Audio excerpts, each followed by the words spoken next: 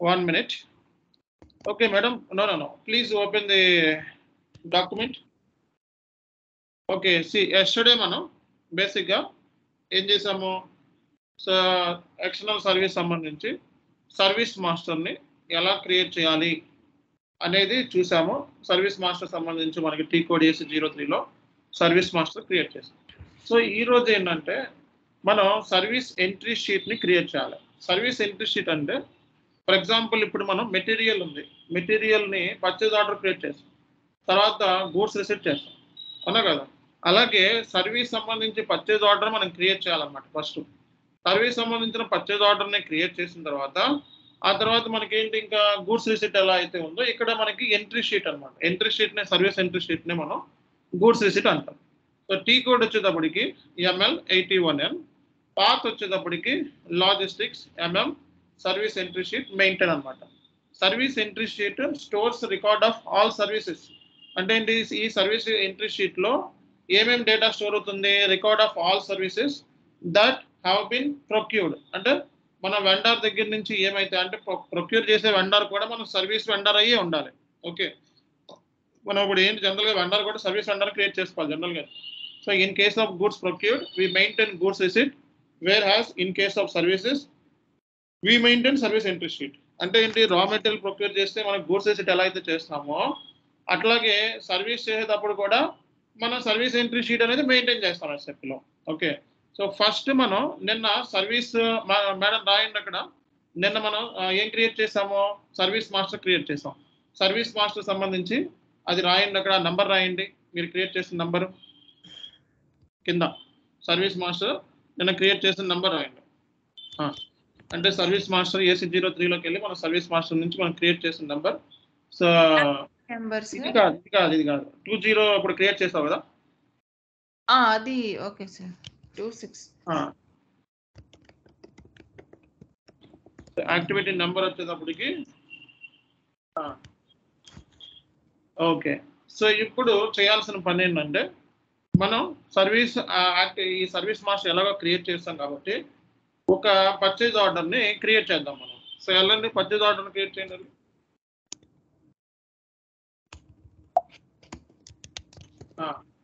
So purchase ఆర్డర్ని create చేసేటప్పుడు first మనం స్టాండర్డ్ PO కాదు, ఇది సర్వీస్ సంబంధించింది కాబట్టి సర్వీస్ ఫ్రేమ్వర్క్ అని చెప్పి మనం తీసుకుంటాం. Framework order. ఆ తర్వాత ఈ వెండర్ ఎవరైతే ఉన్నారో ఈ వెండర్ మనకి సర్వీస్ వెండర్, సర్వీస్ ప్రొవైడ్ చేసే వెండర్ అనమాట. రాయండి అక్కడ, రైట్. సో పర్చేజ్ ఆర్గనైజేషన్ తీసుకోండి అక్కడ, పర్చేజ్ ఆర్గనైజేషన్, పర్చేజ్ గ్రూప్. మనం ఇప్పుడు సర్వీస్ ఎంట్రీ షీట్ క్రియేట్ చేస్తున్నాం కాబట్టి దీనికి వ్యాలిడిటీ డేట్ అనేది ఉంటుంది. అంటే ఏంటి, సో మనం ఎప్పటి నుంచి స్టార్ట్ చేయబోతున్నాం ఈ సర్వీసెస్ అనేది ఇంట్లో కొట్టగానే మనకి వ్యాలిడిటీ డేట్ అడుగుతుంది. ఓకే, వ్యాలిడిటీ స్టార్ట్ డేట్, మనకి స్టార్ట్ డేట్ ఎప్పుడు స్టార్ట్ చేయబోతుందో తెలుస్తుంది, కానీ ఎండ్ డేట్ ఎప్పుడు అవుద్ది అన్నది మనకి తెలియదు. అండ్ ఇంకో విషయం ఏంటంటే మనం సర్వీస్ ఎంట్రీ షీట్ క్రియేట్ చేసేటప్పుడు first item category account I అని ఉంది, అకౌంట్ A దగ్గర మనం డ్రిల్ డౌన్ తీసుకొని, ఓకే, డ్రిల్ డౌన్ తీసుకొని కాస్ట్ సెంటర్ని తీసుకోవాలి. సో ఎందుకంటే ఇది కన్జంప్షన్ బేస్డ్ అనమాట. సర్వీస్ అంటే కన్జంప్షన్ కాబట్టి కన్జంప్షన్ సంబంధించిన GLని క్రియేట్ చేశాను నేను ఆల్రెడీ. సో అండ్ దీనికి సంబంధించి మనం సర్వీసెస్ కాబట్టి D తీసుకోవాలి, ఇది మ్యాండేటరీ. ఓకే, D తీసుకోండి, రైట్. ఇప్పుడు మనం చేయాల్సిన మెయిన్ ఏంటంటే, సో PO షార్ట్ టెక్స్ట్ రాసుకోండి అక్కడ, కన్సల్టింగ్ సర్వీసెస్ అని రాసుకోండి. కన్సల్టింగ్ సర్వీసెస్, కండక్టింగ్ కాదు అది కన్సల్టింగ్ అండి, ఆల్రెడీ ఉంటుంది తీసుకోండి కన్సల్టింగ్.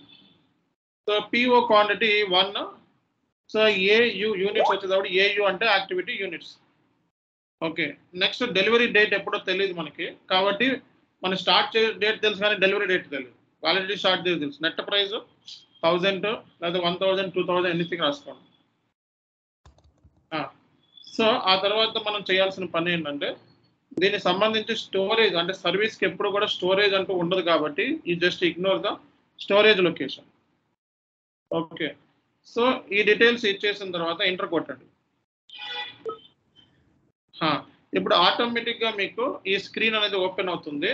ఇక్కడ మీరు సర్వీస్ నెంబర్ ఇవ్వండి. నెక్స్ట్ షార్ట్ టెక్స్ట్ ఆటోమేటిక్గా వస్తుంది. ఎంటర్ కొట్టండి మేడం. సో ఇక్కడ ఎంటర్ కొడితే మనం GL account number. Okay, next cost centre. మనం cost centre GL account already create చేస్తున్నాం. ఓకే, క్వాంటిటీ 1 AU క్వాంటిటీ ఇచ్చి, ఓకే ప్రైస్ ఇచ్చి, ప్రైస్ లాగండి. ప్రైస్ డీటెయిల్స్ 2000 ఇచ్చేసి సేవ్ చేయండి. సేవ్ చేసే ముందు ఫస్ట్ మనం ప్రింట్అవుట్ తీసుకుందాం. సో ప్రింట్అవుట్ చేసుకోవాలి కాబట్టి ప్రింట్ మెసేజెస్లోకి వెళ్ళండి. మెసేజెస్లోకి వెళ్ళి అవుట్పుట్ డిటర్మినేషన్ తీసుకోండి. డ్రిల్ డౌన్ చేయి. డ్రిల్ డౌన్ చేసుకుంటే మనకి ఆల్రెడీ దీని మీద అవుట్పుట్ డిటర్మినేషన్ చేసినవి ఉన్నాయి. సో విఓఎన్యూ న్యూ ఈడిఏ చేశారు ఎవరో మొత్తానికి, ఎలక్ట్రానిక్ డేటా ఎంట్రీ ఐడాక్స్ చేసినట్టున్నారు. మీడియంలోకి వెళ్ళి ప్రింట్అవుట్ తీసుకో, విఎన్ ఇచ్చి ఎంటర్ కొట్టు అంతే. ఎంటర్ కొట్టు, ఎంటర్ కొట్టు. ఆటోమేటిక్గా పిక్ అవుతుంది. పైన కమ్యూనికేషన్ నో కమ్యూనికేషన్ మెథడ్లోకి వెళ్ళి ఎస్, ఇక్కడ LP01 తీసుకోండి. సో నెక్స్ట్ ఇప్పుడు చేయాల్సిన పని ఏంటంటే మీరు బ్యాక్ వచ్చేసి ప్రింట్అవుట్ తీసుకోండి. ఓకే, సో ప్రింట్అవుట్ కూడా వచ్చేసింది. Okay right. నెక్స్ట్ బ్యాక్ వచ్చేసేసి పోస్ట్ సేవ్ చేయండి. సేవ్ చేస్తే ఓకే చేయండి. సేవ్ చేస్తే మనకి సర్వీస్ ఎంట్రీ షీట్ అనేది క్రియేట్ అయిపోయింది. ఆ నెంబర్ స్టోర్ చేసుకోండి ఎక్కడన్నా.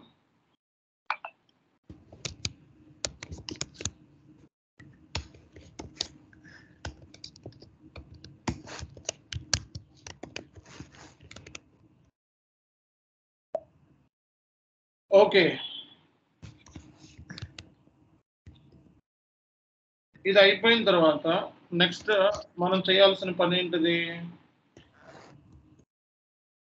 సర్వీస్ ఎంట్రీ షీట్ క్రియేట్ చేయాలి. అంటే గూడ్స్ రిసిట్ ఎలాగో ఇక్కడ సర్వీస్ ఎంట్రీ షీట్ ML81లోకి వెళ్ళాలి. ML81లోకి వెళ్ళి ఓకే, సో ఇప్పుడు మనం చేయాల్సిన పని ఏంటంటే అదర్ పర్చేజ్ ఆర్డర్లోకి వెళ్ళి ఇక్కడ పర్చేజ్ ఆర్డర్ తీసుకొని లైన్ ఐటమ్ 10 అయితే 10 చేస్తున్నాం. ఓన్లీ ఒక లైన్ ఐటమ్ మాత్రమే క్రియేట్ చేసాం. ఓకే చేయి. సో క్రియేట్ మీద క్లిక్ చేసి short text consulting services okay కొట్టు, ఎంటర్ కొట్టు.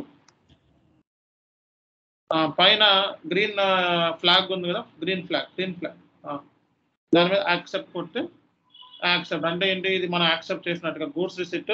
అక్కడైతే గూడ్స్ రిసిట్లో ఓకే అని ఉంటుంది, ఇక్కడ ఏముంటుంది యాక్సెప్ట్ అని ఉంటుంది. అంటే ఏంటి, ఎంత క్వాంటిటీ ఎంత అమౌంట్ ఒకసారి లాగండి చివరికి. ఓకే, ఇది కాస్ట్ సెంటర్, ఇది మెటీరియల్ గ్రూప్. ఓకే, సో ఇంత క్వాంటిటీ ఇంత అమౌంట్ మనం యాక్సెప్ట్ చేసాం, ఈ ప్రైస్ యాక్సెప్ట్ చేసాం గూడ్స్ రిసిట్ లాగా. ఇప్పుడు సేవ్ చేయండి. సేవ్. ఓకే ఎస్ కొట్టిన తర్వాత మనకి యాక్సెప్టెడ్ డాక్యుమెంట్ పోస్టెడ్ అని వచ్చింది. సర్వీస్ ఎంట్రీ షీట్ అనేది క్రియేట్ అయిపోయింది. 7013 తీసుకో.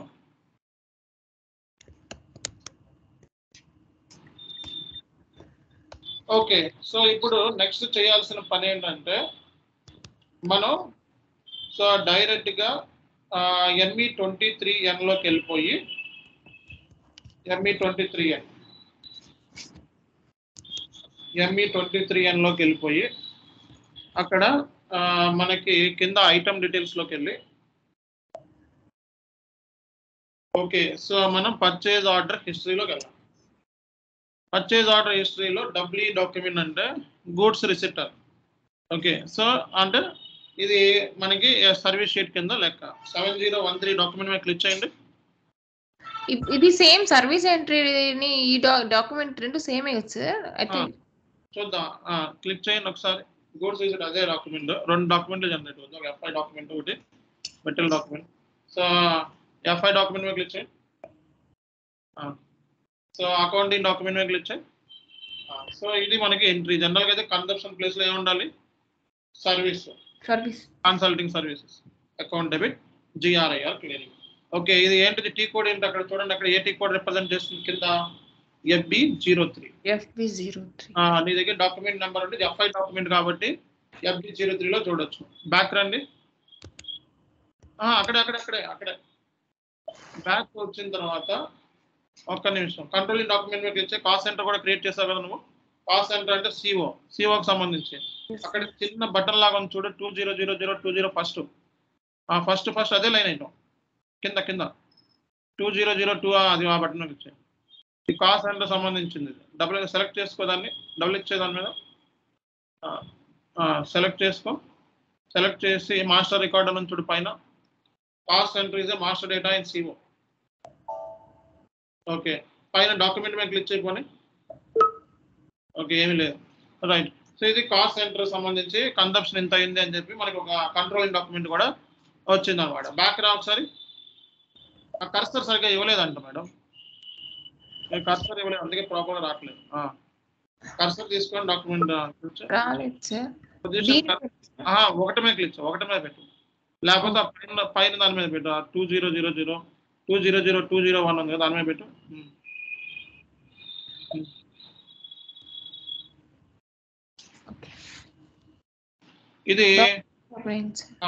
ఇది మనకి ఇక్కడ టీ కోడ్ ఏంటో చూడ కింద, అక్కడ ఏదో కింద టీ కోడ్ అని చూడు KSB5 is controlling document. Okay, back వచ్చేసి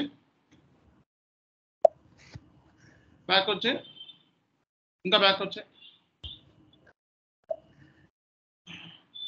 ఎస్ ఇది కూడా క్యాన్సిల్ చేయి.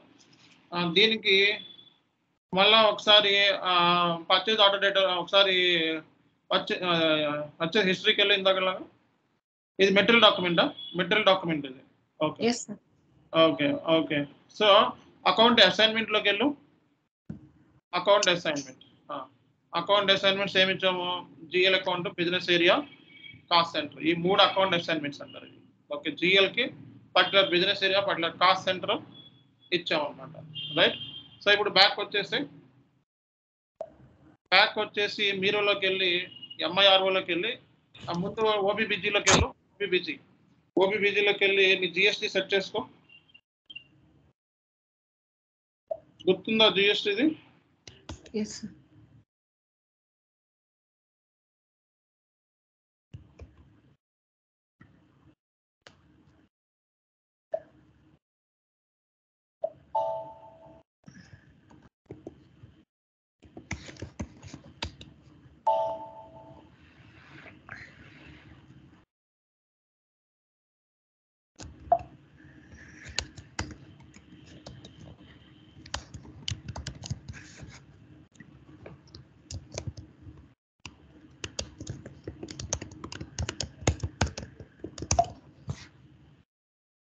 ఇవన్నీ ఇచ్చేసి ఇదేంటి చిన్నగా ఉంది మీకు ఏంటి సార్ దీన్ని.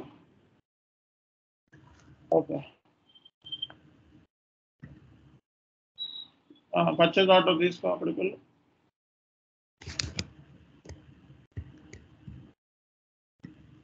ఇన్వాయిస్ తర్వాత పేమెంట్ అనమాట. పేమెంట్ అప్రూవల్ చేస్తారు. ఓకే, పిక్ అయింది చూసారా?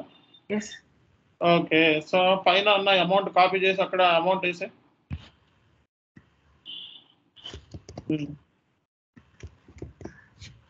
Okay, set. Base line date ఇక్కడ బేస్ లైన్ డేట్ అంటే పేమెంట్ డేటు, ఎప్పుడు చేయబోతున్నాం పేమెంట్ ఆ డేట్ ఇచ్చే. ఎంటర్ కొట్టు, సిమ్యులేట్ చేయి. ఎంటర్ కొట్టు, సిమ్యులేట్. ఓకే, సో ఇది entry. Okay, service entry sheet entry. Okay, post చేయ కింద.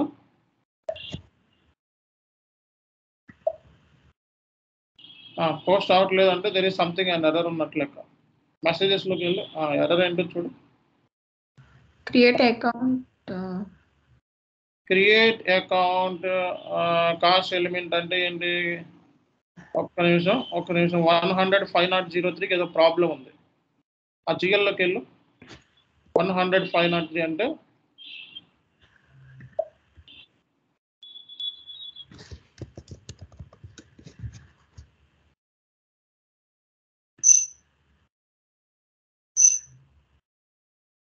కింద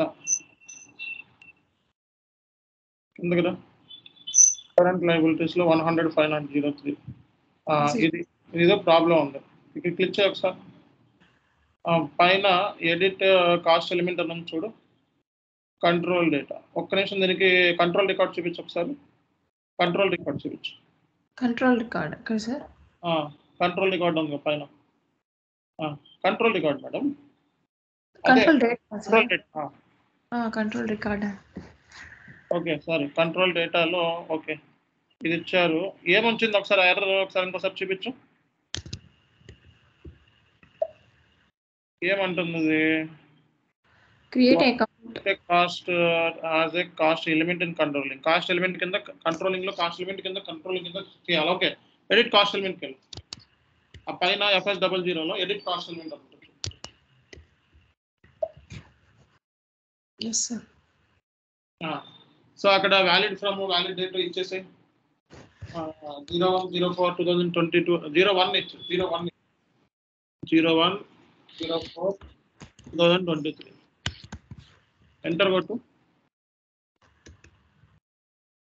సో కేటగిరీ ఏమిద్దాము? ప్రైమరీ కాస్ట్ తీసుకో. సేవ్ చేయి. ఇది సర్వీస్ అనేది కన్జంప్షన్ రిలేటెడ్ కదా, అందుకే ఇది అడుగుతుంది. కాస్ట్ ఎలిమెంట్ కింద క్రియేట్ చేయమని అడుగుతుంది. ఓకే, ఇప్పుడు వెళ్ళి మళ్ళీ ట్రై చేసి ఫ్రెష్గా మీరు.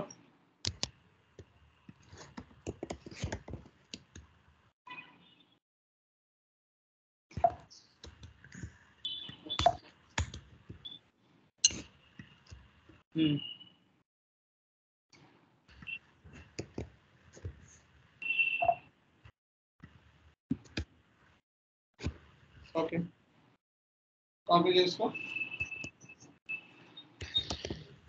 ఓకే ఓకే, దీని మీద ఒక డాక్యుమెంట్ రెడీ చేయండి మేడం. డాక్యుమెంట్ రెడీ చేయండి మీద. ఓకే, సో సిమ్యులేట్ చేయి. సో ఇప్పుడు ఎర్రర్ వస్తుంది పోస్ట్ అయిపోయింది. ఓకే, సో MIR4 లోకి వెళ్ళిపోతుంది.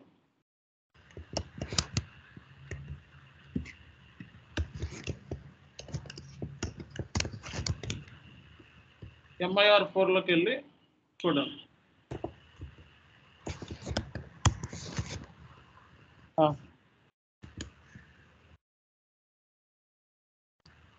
yes sir. ఓకే, పైన ఫాలో ఆన్ డాక్యుమెంట్స్ మీద ఇది క్లియరింగ్ డాక్యుమెంట్. ఓకే, తీసేయండి. Tomorrow will continue. దీని మీద డాక్యుమెంటేషన్ ఏమంటే చూడండి, అదే కాపీ చేసుకొని డాక్యుమెంట్ రూపంలో PPTలో క్రియేట్ చేసి పెట్టండి. ఈ స్క్రీన్ షాట్స్ కూడా పెట్టండి. PO ఎలా క్రియేట్ చేసాం. PDF డాక్యుమెంట్ కదా సార్, మొన్న చేసినట్లు లాస్ట్ టైం. నేను ఇది ఇప్పుడు మనం చార్ట్లో పెట్టాం కదా, దాన్ని PPTలో రెడీ చేసి పెట్టుకోండి. మీకు కూడా ఉపయోగపడుతుంది. ఫ్యూచర్లో స్క్రీన్ షాట్స్ కూడా పెట్టండి, మర్చిపోతారు ఇక్కడ.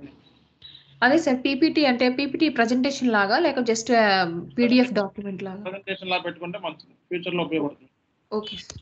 రేపు పొద్దున్న దీన్ని ఏం చేద్దామంటే, నిన్న ఫస్ట్ చేసేటప్పుడు మనకి యాక్టివిటీ నెంబర్ వేరే తీసుకున్నప్పుడు ఎర్రర్ వచ్చింది కదా, అవును సార్. యాక్టివిటీ టైప్ మార్చి చూద్దాం. రేపు పర్చేసింగ్ డేటా అయితే దాన్ని ప్రయోగాలు చూద్దాం, ఎర్రర్స్ చూద్దాం. Okay sir. Okay, continue tomorrow.